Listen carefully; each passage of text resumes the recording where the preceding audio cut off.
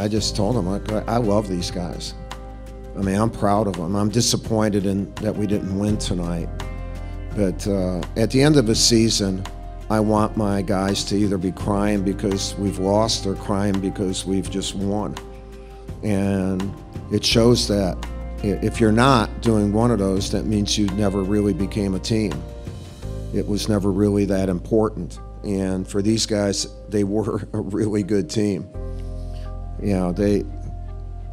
This is one of the most proud teams for me.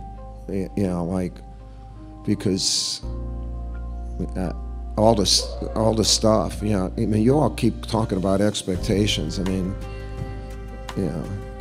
look, a lot of these kids were just hurt during, at the start of the year and whatever, and they never used it as an excuse, and they became close. And so I just told them, Nicole, I told them I love them and I'm proud of them. I wish I could keep coaching them this year, but that's not going to happen.